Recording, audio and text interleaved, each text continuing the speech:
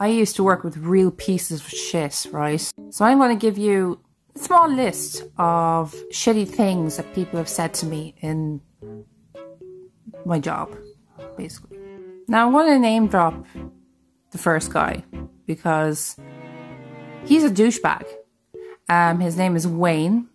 And it's like he set out to really piss people off.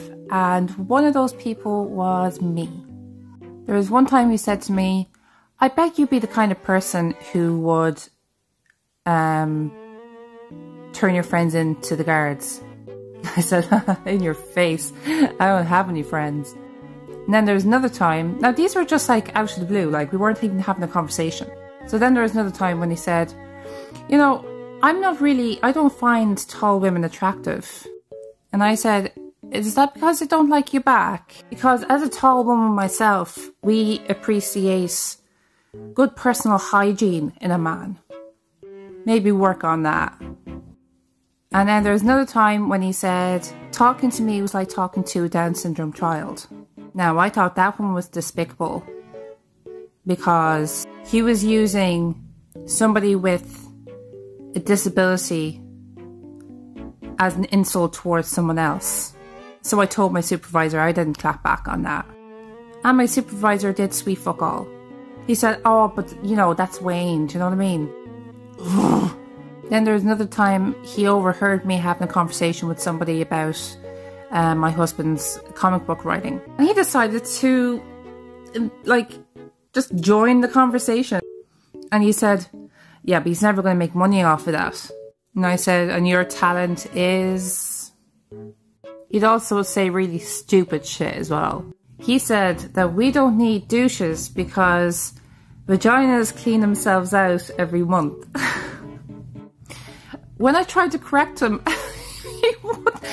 he was arguing with me onto the ground. I was like, you do realise I have a vagina. I know how my body works. The uterus clears itself out every month. He was like, yeah, that's the same thing. Oh my God. I just can't with him. Like, ugh. So moving on to other people. The other people aren't as bad, but there was some doozies. There was one girl in particular who I honestly didn't like. I think I was the first person in the room to dislike her. Everyone else liked her until they didn't like her. And they're like, wow, you were right. Let's just say she's an anti-vaxxer. After I had Maeve, my third baby, she almost died at birth. So she was insufficient, basically. Well, she didn't have the greatest immune system. I was worried about her. And I said, oh, she'll be getting her vaccine soon. She just needs to get a little bit stronger first. And she was like, oh, she's going to get vaccines. And I was like, yeah. She's like, oh, I don't believe in that. You know, like, you really believe Big Pharma? I just realised one of my eyelashes is falling off. Hang on. And I just said to her, look, I said, if you bring in a measles or something like that into this factory, and I end up bringing it home to my daughter, who has a very weak immune system, I will have no problem sure that your daughter grows up without her mother.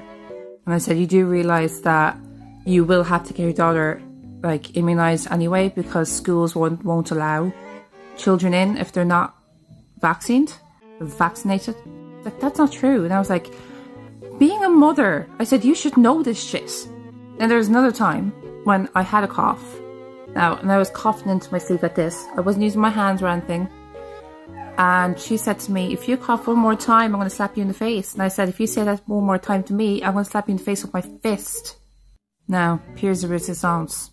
This is the worst one. Now, everyone in Ireland knows a story about Savita Halappanavar, the woman who was refused an abortion because we're a Catholic country, and she died of sepsis from a miscarriage. Well, I was talking to this woman whom we got on so well together. I used to call her my work mommy. But she was saying, I was trying to explain to her that, you know, she didn't die of malpractice. But she was arguing with me down to the ground that it was malpractice. Those of you who don't know about that story, look it up. She is the reason why abortion is allowed in Ireland today. It was not malpractice. We heard the teeniest, tiniest bit of a faint heartbeat, so they couldn't abort because it was illegal. So they just let her die. They couldn't do anything because it was against the law. Malpractice. Oh my god, I was so fucking angry. Her didn't speak for days after that. Anyways, I'm going to leave it there for now because it's already gone, Jesus, nearly 6 minutes. I don't think anybody's going to watch this much, but yeah, if I come up with any more lovely little anecdotes, I will make another video. It was a wonderful place to work, so it was. Slán.